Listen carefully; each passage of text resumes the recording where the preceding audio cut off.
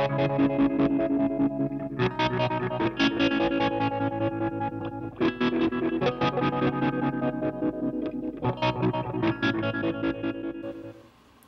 guys, my tutorial for using epoxy resin on guitar pedals. This is the way that I have settled on doing it.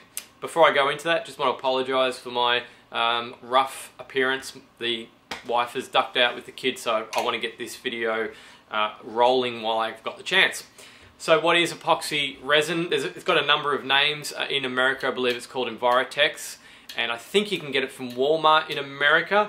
In Australia it is, well, it's still called epoxy resin or whatever, but you can get it from, I got these from Art Riot, small bottle.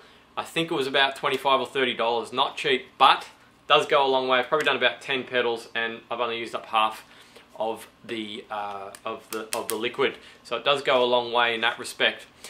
You can also buy it from Bunnings. Apparently someone said that you can get it from Bunnings, which is a hardware store in Australia, and I'm sure you can get it from different places in Europe and things like that. You just have to talk below if you need any information. Let people know where you can get it from. If you know, if you're in America or Europe, you want to let the viewers know where you can get it from, just leave a comment below. I'm sure it will help them out a lot. So we're going to do an epoxy job on two pedals that I have. These are the ones that I was showing in the painting tutorial, which I've hand painted, and I'm going to immortalize those with resin, because this stuff dries, cures very hard. It's like rock when it's done. It's very good stuff. There are a million different ways to do this, and everybody has settled on the way that they find the best. This is the way that I'm happy doing it with. I know there's more complicated and more fancy ways of doing it, and you know they would look better than the way that I do it. But I think this is the best way to do it for me, because there's a couple of reasons. The first one is that it's not very messy. This stuff is really messy. The way that I'm going to show you how to do it is not messy at all. It's quite, you almost won't even drip anywhere. It's good, and it has 90% of the good looks with only 10% of the effort. It's very simple to do. Even if you want to eventually do a more complicated way of epoxy resining a guitar pedal, do this way first, just so you can get the idea of how to mix and what you need to do. Give this a go first, and then get more complicated as you go along. I think this is a very good beginner method as well. But this is the method that I'm going to do from now on, because like I said, it's quick, it's clean, and it has majority of the good looks without majority of the complications.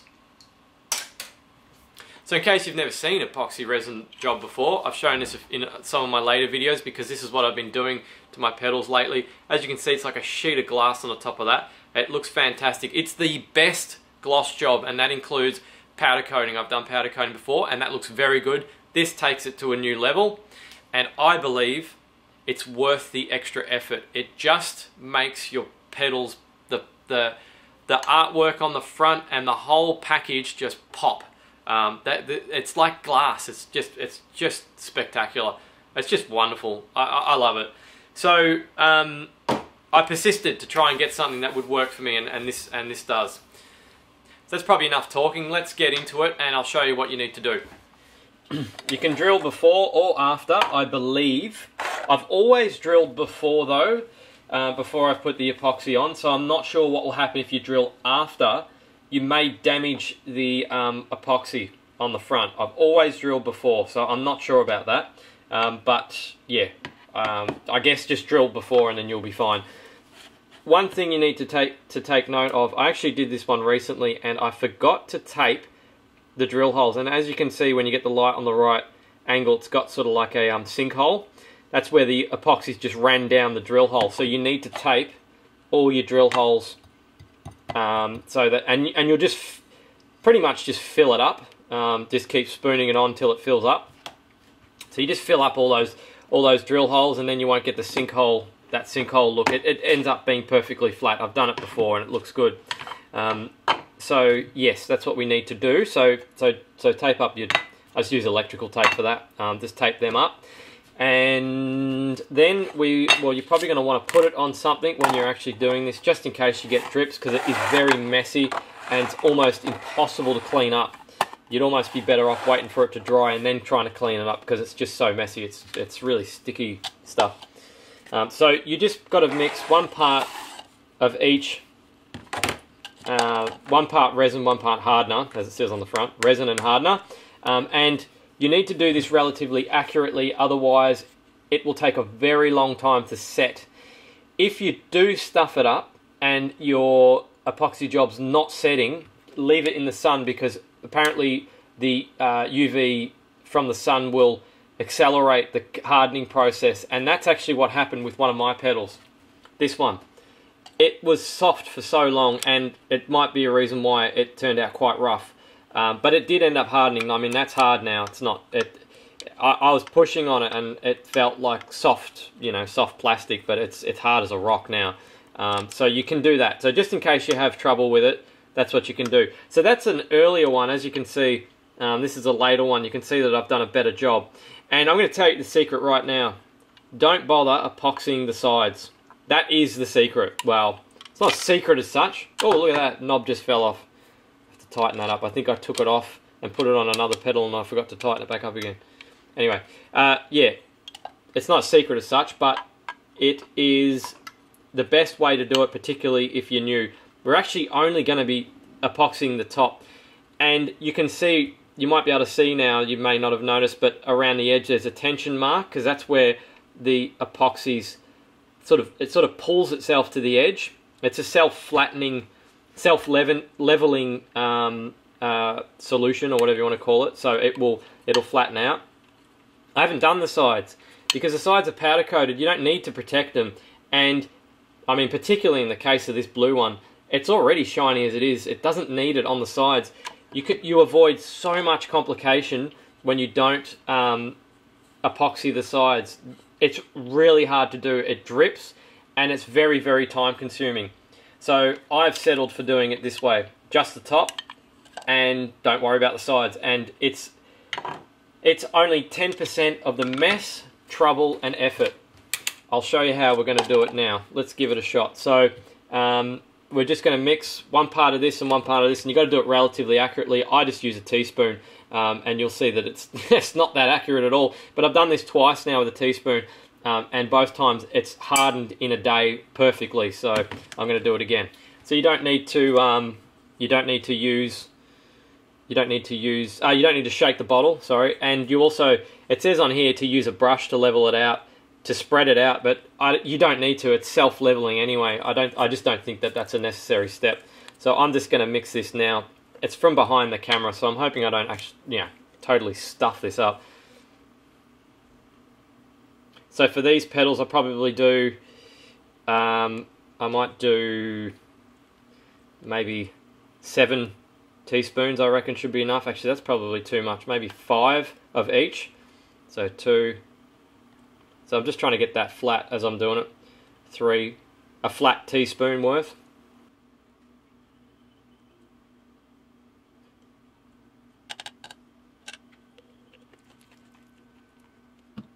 I made a pretty big mess of that, actually. It's difficult from behind the camera here.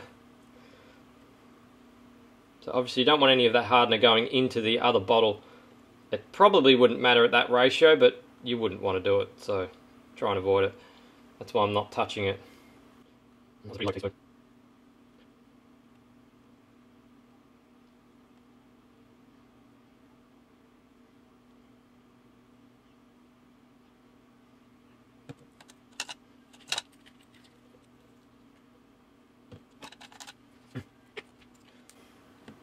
So now you've got to mix the hell out of it, because you've got to make sure that it's mixed very well. And once it's mixed, the hardener will be mixed properly with the resin, and it will start to harden. But it takes quite some time. I've found, in my experience, at least a couple hours before it even starts to go sort of tacky. It takes about 24 hours to go fully to go fully hard. If you've mixed it properly. If you haven't mixed it properly, it'll take longer, like I said before.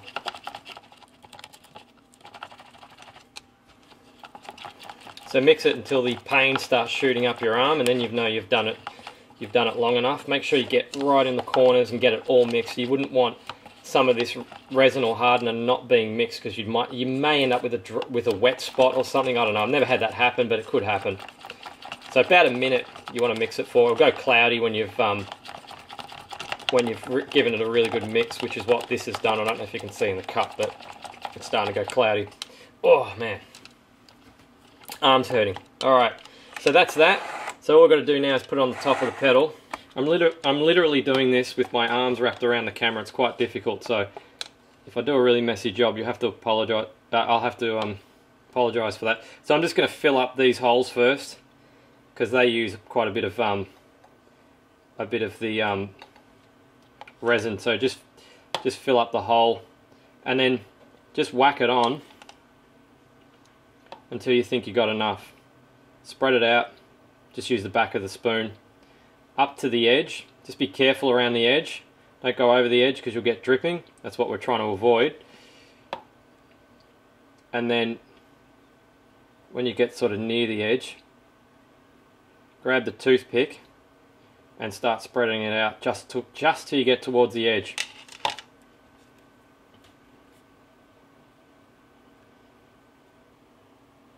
It's going to level itself out, so all you got to do is get it to the edge and then leave it.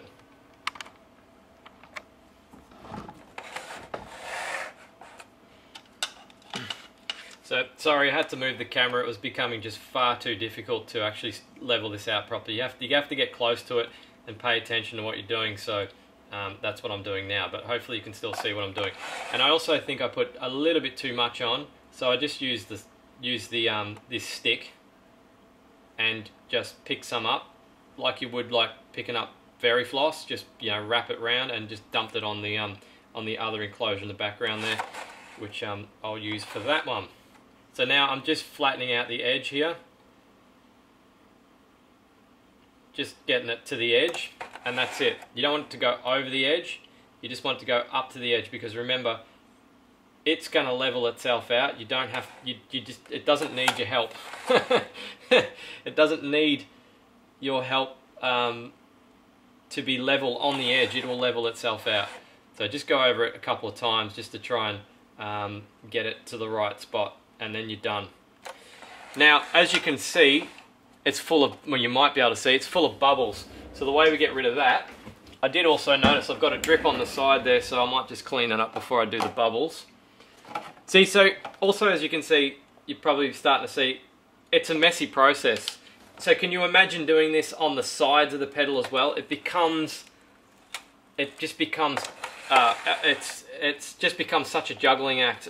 You've just got stuff everywhere. It's become so messy. I had one drip off that, and I've just fixed it. Well, I'm hoping that will be all the drips that I get. So to get rid of those bubbles, you can either use, apparently you can use a straw and just blow. Let me get that in the middle for you. That's not in the middle. There we are. You can just use a straw and just blow warm air onto it, and it will fix it. But I'm not going to do that. I've got a propane lighter which I'm going to just run over, and you'll see all the bubbles disappear. Remember, it gets hot, so you can't do this for too long in any one burst. Just do a little bit and then leave it, and the lighter will get hot too. So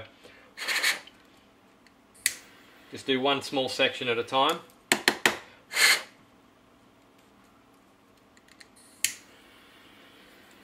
Don't concentrate on one area too much, because you might burn what's underneath the you know, like your paint work or something. It's going to get hot. I mean, it's a propane torch, so just be careful and don't burn yourself. And if you're a kid or you're too young to be doing this, then don't do it.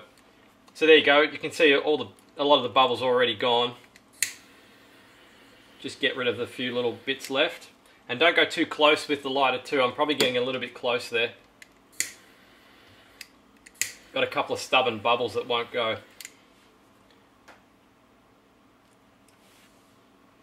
So I think that looks pretty good. I'm happy with that. Now's the time to stop mucking about with it and just seal it up. So I've got a lid for it. Put the lid on. Get that out first. put the lid on, and then I'm going to stick this on the ducted heating so it warms up and it'll dry quicker. But if you can't get a perfect seal, don't put it on the ducted heating because you'll get dust and stuff in it. So do you want to see another one? Of course you do.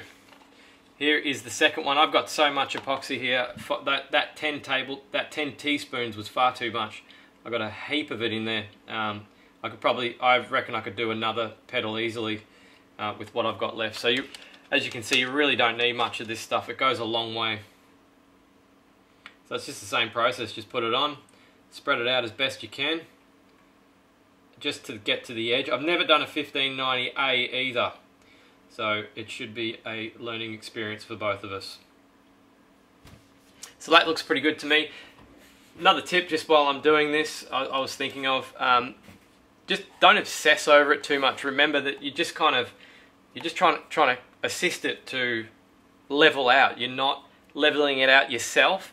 So I'm just pulling the resin to the corners, so it has kind of like a passage to flow out, and then it will stop. It should stop unless you put too much on. It'll stop and it won't drip. I haven't got any drips on this one at all, and like I said earlier, you would barely know that I haven't even epoxied the sides. I just don't think it's necessary. And the same thing with micromanaging. Don't focus too hard on, if you've got some bubbles that won't go, don't focus too hard on it. If you get end up with a couple of bubbles, that's fine. If you set fire to the resin, that's a problem, and you can do that if you just going like on the one spot. I've actually done that before, and it's gone, and there's a flame that's come up, and I blew it out, and it was okay. But you obviously don't want to be doing that, so don't focus too much on the one spot. It should just take a quick whisk across the front, or maybe a couple, and that's it. The propane lighter seems to get rid of the bubbles very quickly.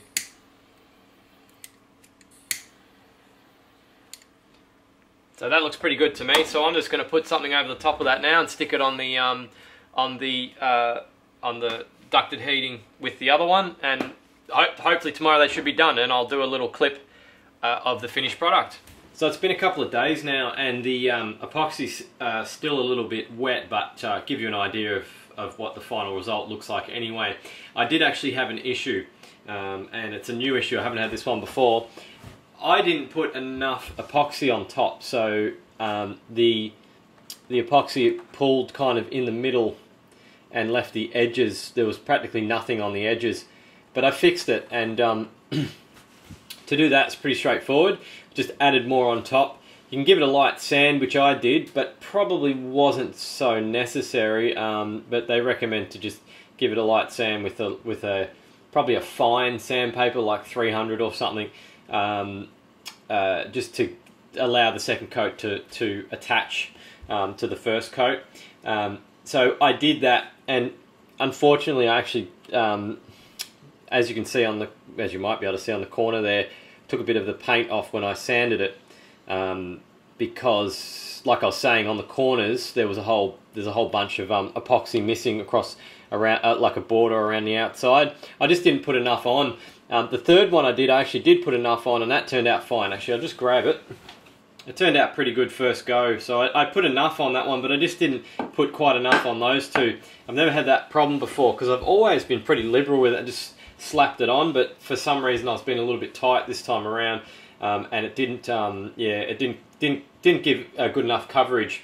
On the second coat, also another tip, I actually decided to thin it a little bit this time, and I put the bottles of epoxy in some warm water just to make them flow a little bit easier, and that helped too. And when you do put a wet coat on, just check the sides. As well, about half an hour after you've done it, just make sure there's no drips, and if there's drips, just wipe the drips up as well. I forgot to mention that in the previous part of this video. So that's pretty much it. They are not so much tacky, but just soft at the moment. So you don't want to muck around with it too much while they're soft, because I've got one where I've got my fingerprint on it because I pushed on it just to check if it was soft or not, and it was soft, and then the print kind of stayed on it. So it's so tempting just to muck around with it, you know, because they look so good. but just resist. In fact, I'd go as far as saying, if you want to be absolutely sure, leave them in the sun for a week and then drill. Not a quick. It's a process that requires patience. Patience is, as I've said in other videos, is not one of my strengths. I tend to rush things, which is why I kind of like powder coating, because it's so fast. But you know, look at. I mean, seriously, look at the front of that. It looks fantastic. So you'll see the final result of that pedal once I've put it together, and I'm pretty sure I'm going to be putting in the Rawley Wow, the Axis fuzz that he's got. I forgot what it's called.